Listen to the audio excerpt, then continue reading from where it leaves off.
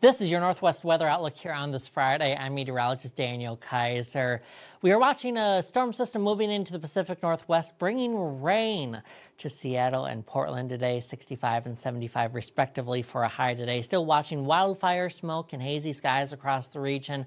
Also watching fire danger as we go throughout the day today. In pink shaded areas, we do have fire weather warnings pretty much in place as we go through today, even into the weekend in some locations, with fire weather watches in place in these tan shaded areas. Meanwhile, north central Washington, we do watch flash flood watches in place due to several inches of rain in terrain areas and in burn scar areas as well, causing potentially mudslides and debris flow. So we watch this system moving into the Pacific Northwest as we head through the weekend. Areas like Seattle, Portland, and Medford could see over an inch of rain, and we could maybe see some accumulating snow at higher elevations.